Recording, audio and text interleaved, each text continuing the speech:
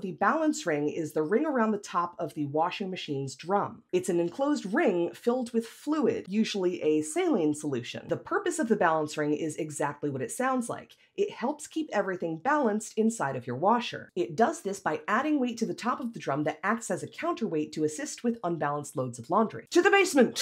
Welcome to my basement. This is my old washer and dryer. They've been sitting here for over a year unused. The washing machine has been completely emptied of all water for storage. So why is it that when I do this, you can clearly hear liquid moving inside? That's the fluid in the balance ring. By the way, I don't actually need these right now. I just put them on because I found them in my basement and I forgot they existed. So safety. Back to the studio. Ignore that.